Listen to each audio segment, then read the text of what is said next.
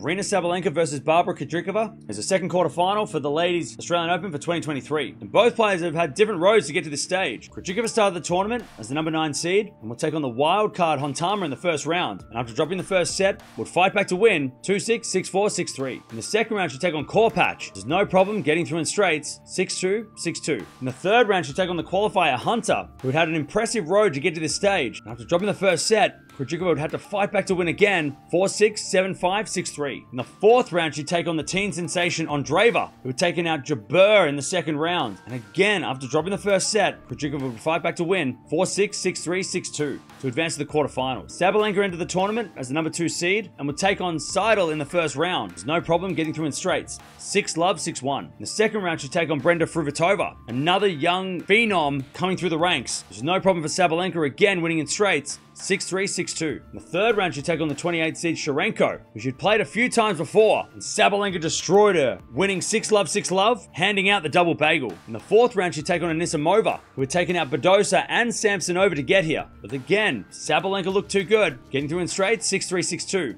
to advance to the quarterfinals. These two have played 6 times before, with Sabalenka holding a 5-1 head-to-head lead over Krejcikova, with Krejcikova's only win coming in Dubai last year, but that was 3 matches ago, and Sabalenka has gone on to win Indian Wells, Miami, and Stuttgart when she's played Krejcikova after having that one loss. If Krejcikova's going to win this one, she needs to bring back what she did in that Dubai match. She kind of went away from it, and it looked like it was maybe after that match there was going to be a turning of the tide, but she went away from it, and she kind of didn't keep doing that, and I guess she called herself a Big Four member before she really was, and Sabalenka maybe took that personal and hasn't given her a set or hasn't given her much back. So Krejcikova's got to be aggressive, got to move around, got to come to the net because she has some really clean volleys. If Sabalenka's going to win this one, it's all about the serve and the forehand. We know that is how she won the Australian Open last year, with big serves, with big ground strokes, and it is a quarterfinal, but she's been here before. She wins quarterfinals. We've seen that all of last year. She won every quarterfinal that she made. It's only the semis and the final that became a problem at the end of the year, but she should be able to beat Krejcikova if she can play aggressive and hit that serve. This is an interesting matchup because, Krejcikova did win in Dubai, and it kind of did feel like maybe this is going to be good, but I reckon Sabalenka's got her number still, and it's 5-1 in the head-to-head. I'm going to go with Sabalenka in straights.